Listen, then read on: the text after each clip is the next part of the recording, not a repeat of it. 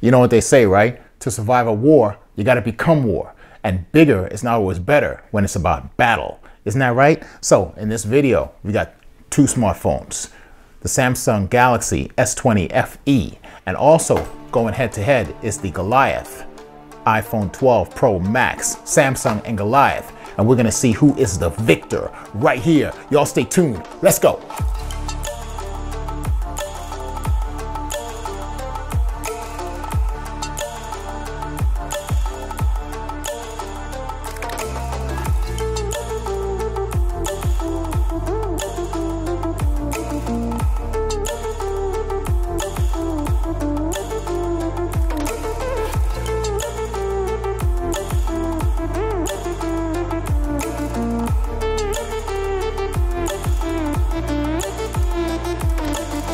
Now, running through some quick comparisons, you'll notice that both the Samsung and the Goliath, I mean the iPhone, right?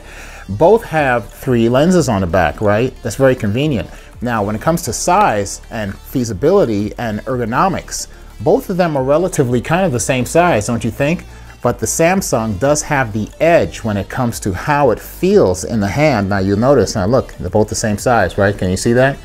And me, personally, I love the way the Samsung feels over the iPhone, but the iPhone just has something that's a little bit more to grip than this one does, you know? It fits better in my pocket, but the iPhone feels just a little bit better when it comes to setting it up and actually shooting video with it, okay? Okay, so how about we do a power on startup test to see who wins? Let's go ahead and turn them on. Just notice I'm gonna press them both at the same time. Clock's already running. And if I had to put my money on a good bet, well, I'd go with the underdog. Notice that the Samsung is beating the iPhone. We're at 12 seconds, and I can feel the heat in my hands right now. Guess what? The Samsung display just came up, but the iPhone powered up in 18 seconds as compared to the 21 seconds for the Samsung.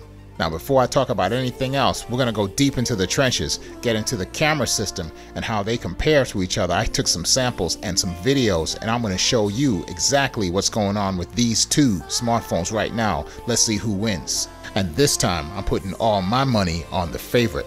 And if you want to increase your odds, well, you better hit that like and subscribe button right now before it's too late. And don't forget to hit that notification bell too while you're at it, okay? And as you can see, both cameras are locked and loaded on the same settings. Well, don't you move, because you're about to see two smartphones going head to head on this battlefield. Now, check this out.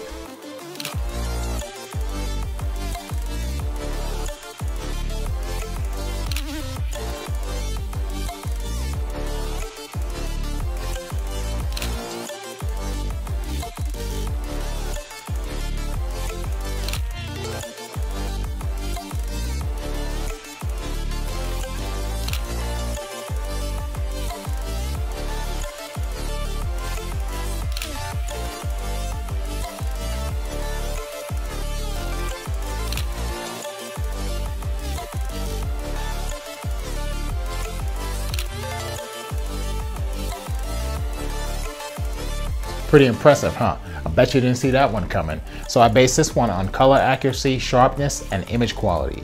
And guess what? The Samsung won this round. And you know something? This time I'm gonna go and check out the video. But that was pretty sharp, huh?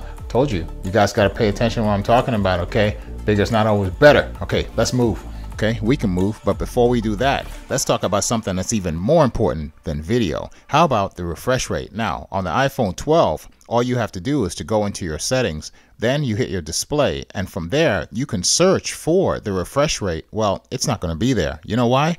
Because it comes standard with 60 Hertz refresh rate on an iPhone 12 Pro Max. Now let's go to the Samsung. If I go to my settings, then what I'm going to be looking for, same thing, display. Once I tap on display, I'm going to be looking for motion smoothness. Now you see motion smoothness just at the very bottom there, set to high. Now what that means is that when I have motion on my screen or I am scrolling, that my screen will be smooth. Now notice at the very bottom I have standard. I can switch to 60 Hertz. Now, isn't that what the iPhone 12 Pro Max has already? And you can't change it to 120 Hertz, can you? But you can on the Samsung. Well, guess who is the winner of this match? And speaking of guessing, I'm going to let you guys decide who the winner of the next battle is. And this is for dynamic performance. And as you can see, I've got both smartphones targeted and locked on this light bulb. in low light conditions. So you just sit back and watch while I turn up the heat and increase the intensity of this light. Now notice that one of these images is generating much more noise than the other. Not only that, but I am losing the ability to understand that this is actually a light bulb. And also notice that my color consistency is changing, turning from orange to yellow to pure white. And now that I'm showing you all that, I want you to tell me which one's which and who should be the victor. Well, time's up. And if you couldn't guess, then I'm going to tell you anyway. The iPhone 12 Pro Max has a much larger sensor than the Samsung S20 FE. And that means that it's more responsive to low light conditions, and also it's shooting at 10-bit 422, which is why the dynamic response, or dynamic performance as I call it, is so much better than the Samsung. Now all you iPhone users, don't get too excited yet, because this is still a close battle.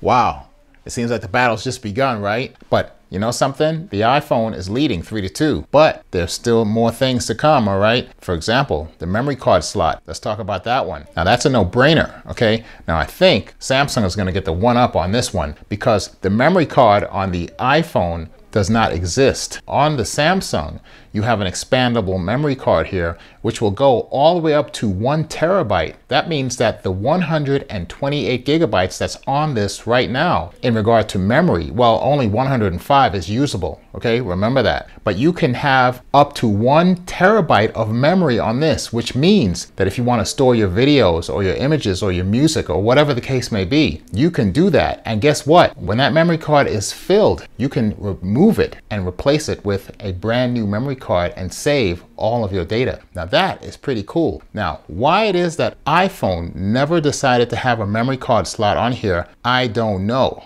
But I can tell you this right now, that is a big disadvantage for iPhone. Now, this is a smartphone, right? This is the flagship, okay? But this is not. So you mean to tell me that this phone has expandable memory card slot and this one does not? Hey, Goliath, guess what? You lose. Samsung, you win. Let's move. Move? Nobody move. We're locked on this video because the next battle topic is going to be how this thing focuses, particularly on close focusing distance. Now, observe, I have a Rayovac battery in my hand right now, right?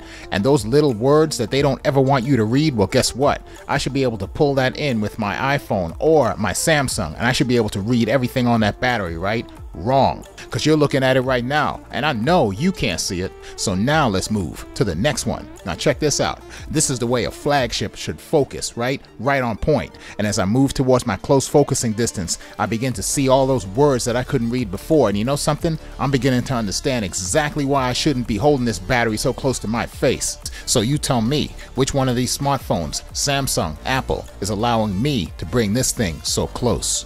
And since I already know who the victor is on this battle, I'm gonna flash it up on the screen so you know exactly who won this one. So tell me this, who's holding the flag right now, huh? And since I just mentioned the word holding, well, we're on to the next battle, and that is how well do these smartphones hold a charge? And just so we're on the same playing field, I've already set both smartphones to 60 Hertz. So let me give you a few seconds so you can catch your breath and hit that subscribe button on my channel, all right?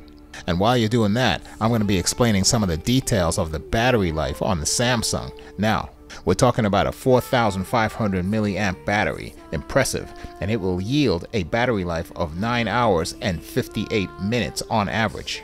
And just so you know, this figure may vary upon usage, so don't get too excited yet, okay?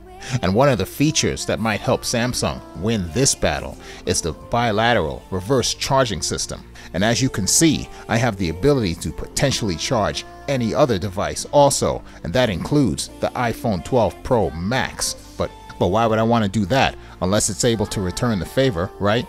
And with all this, do you think that the iPhone 12 Pro Max has a chance to win this battle? Well, it better come with a lot more than just a fancy display screen. So here we go, we're face up. And the strongest point for the iPhone 12 Pro Max is the battery. It's slightly smaller than the previous model, but it is more efficient. And they say that it will beat the Samsung Galaxy S20 FE. So let's see if that's true. The battery on the iPhone 12 Pro Max is a 3,687 milliamp, which yields almost 12 hours of battery on time, which is the best of any iPhone ever. It will charge to full capacity from 0 to 100 in less than 30 minutes with a 20-watt provided adapter.